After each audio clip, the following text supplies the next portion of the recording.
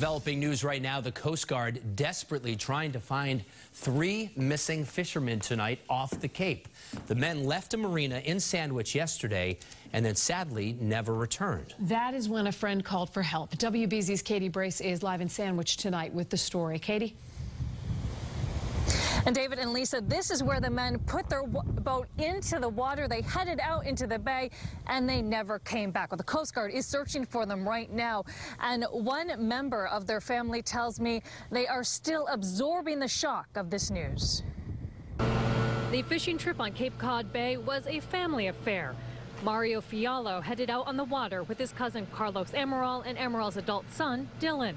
The trio went out Tuesday and was supposed to return to the Sandwich Marina later that day by 2 in the afternoon. When they were still not back by 7, a friend called the Coast Guard, and they started searching by air and sea. Tuesday was fairly benign. Jeff Smith was out on the water Tuesday. By all accounts, the weather was nice. Oh, it's a wonderful coast, yeah. The cousins were on Fiallo's boat named the Dad Sea Cave. They took the 23-foot vessel out for recreational fishing. They are all experienced on the water. Fiallo's family says he is a commercial fisherman. There were long-duration waves, but they're extremely large.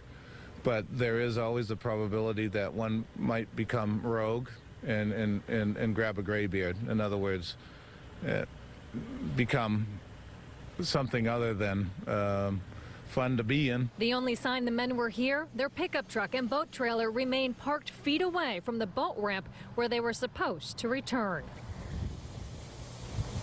And the Coast Guard is undergoing an extensive search from here in Sandwich up to Provincetown, and I am told they have found no signs of the boat or the men. Reporting live in Sandwich, Katie Brace, WBZ News.